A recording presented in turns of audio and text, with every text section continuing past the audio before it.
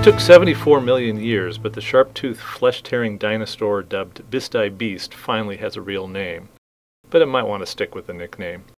In the January issue of the Journal of Vertebrate Paleontology, scientists formally bestowed the name Bistahieversor sealeyi on the dinosaur, a relative of Tyrannosaurus rex discovered 13 years ago in the wilderness of northwest New Mexico.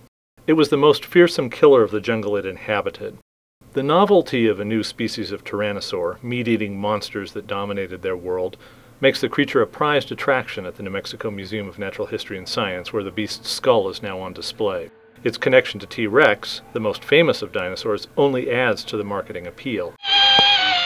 But for science, Bisti Beast's real importance is the light it sheds on the complex evolution of meat-eating dinosaurs at an important time in their history, a subject that is still something of a mystery.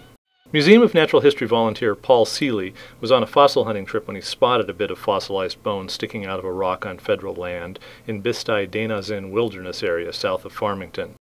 Only a bit of bone was sticking out of the rock, but museum scientists could tell it was potentially important, and a team of scientists and volunteers returned numerous times over the summer to dig out the 4 by 15-foot block of stone that held the dinosaur's bones. The field work culminated with a ride out of the wilderness for Bisti Beast's bones aboard a New Mexico National Guard helicopter.